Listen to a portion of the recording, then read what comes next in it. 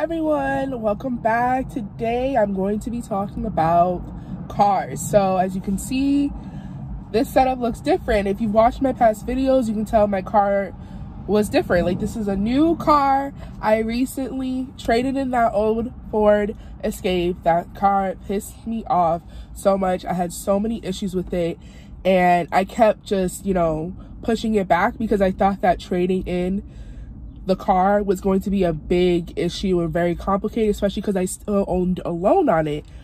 But it was very simple, and I'm like, you know what, I need to make a video on this so other people know how easy it is to trade your car, because it's not worth spending those extra $100 to fix the new little issue and then it messes up again, So yes, I'm in a parking lot, but the lighting's good, so that's all that matters.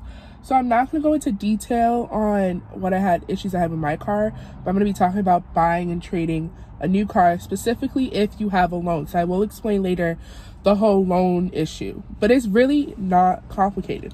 So first step is knowing your stats. Like, know all the stats. Make sure you have your information ready when you walk into that dealership, because if they see you're confused or unsure, they take that as an opportunity. That's like, okay, this person doesn't know what they're really doing or what they need, and I'm gonna give them what I want to give them so I make a better sale. You gotta be in that mindset. You have to be in that mindset, be ready, because it's like, yes, dealerships are nice, and some of the people that work there are nice, but trust me, they are trying to get money from you. They're trying to get as much money from you as possible. So go in there knowing your stats. So the first stat is going to be to know how much your car is worth. That is like the most important thing, is know how much your car is worth.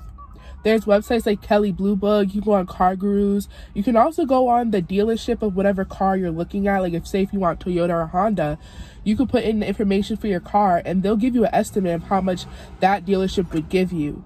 And this is important, so when you go to the dealership and they give you a certain number, it needs to be within the frame. So for me, my car, they gave me an estimate of $6,100 to $6,800. And so I went to one dealership and they were like, we'll give you $5,000. And I was like, skirt, we're done here. We're done here. And I was like, you can't go up a little? He's like, nope, only $5,000. I was like, thank you for your time, but I gotta go, because that's not $5,000. This is why you don't do this shit in a parking lot. Anyways, $5,000. Funny. But this is why it's important to know your worth, because when I went to another dealership, and this is the one that I actually bought the car that I traded in my car, their first initial offer was, we'll give you $6,500. I am the one, that is perfectly between the two numbers I need. And always do more than one website to figure out your car's worth, just so you know, because you can't trust only one site or one dealership. You can't. You gotta look around and get your estimates. That's what you gotta do. So know your worth, know what's wrong with the car. If there's any issues with the car, know that before you go, because they're gonna ask about issues with the car or anything big that was changed or fixed with the car in the past. Know how much the car is worth. And next is loan. Next is the loan part. So the way loans work is, say your car, so my car was worth $6,500. That's how much the dealership was gonna give me. I had $6,800 left to pay for the loan. So how it is if your loan is higher than how much the car is worth, then that's a negative equity. So they're gonna minus that from the new deal you're getting, because basically they're buying you out so you don't have to worry about the new loan with this car anymore. So my car was $6,800.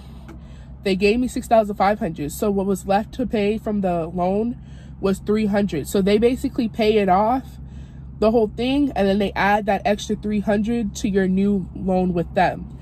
The other way that it works is if the car is worth $6,500, they're gonna give me, and my loan is $6,000. That means I have a positive equity, and I'm gonna get $500 taken out of the new loan. So that's how it works. So that's why that's important to know your loan, because then you have to take that into account.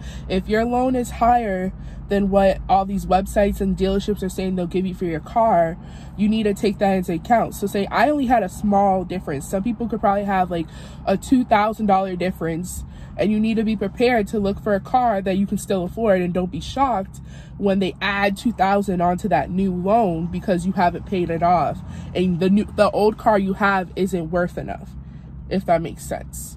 But that's the whole loan ordeal. But usually when you go to dealerships, they handle everything. They should handle everything well, and you just need to bring all your paperwork.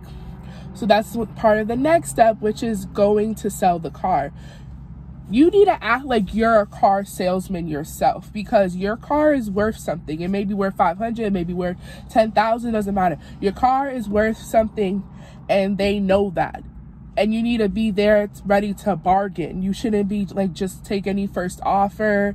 Like I made sure I was like, you got any extra deals? And I was able to get extra $500. So basically my car was fully covered.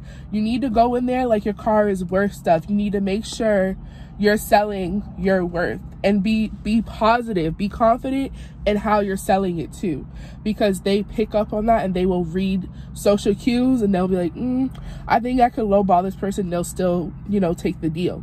So be ready for that. But you will be, especially now, if you know all your information, you know your stats, you know how much your car is worth, how much your loan is. When you walk in there, it's going to be 10 times better, because they'll be like, okay, this person came prepared, so let me be on their level, because they obviously know what they're about to be doing. Even if you don't, just act like you do. Just act like you do.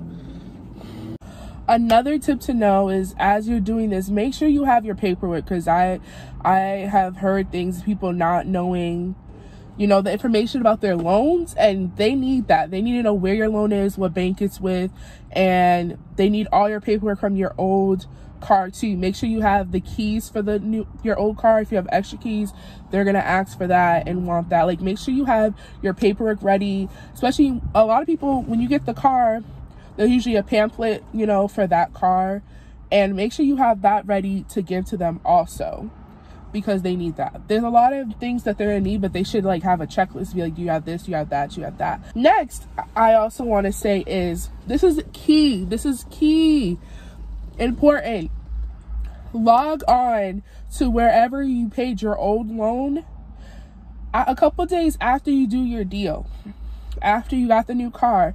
Make sure to log on and make sure to know that your old loan has been fully paid off, because there are some dealerships or some places that will forget, they'll mess things up, there'll be wrong communication, and it'll still be your old loan somehow is still getting interest. Make sure your old loan has been zeroed out, because that is a very big deal, and you don't want it to be years later and somehow there's still money that you need to pay in that, or the dealership messed up and they're like, this is years later, how did you not? Like, make sure a couple days to a week later, make sure to look and see if anything has changed, if your loan for your old past loan has been zeroed out, because that is what is important.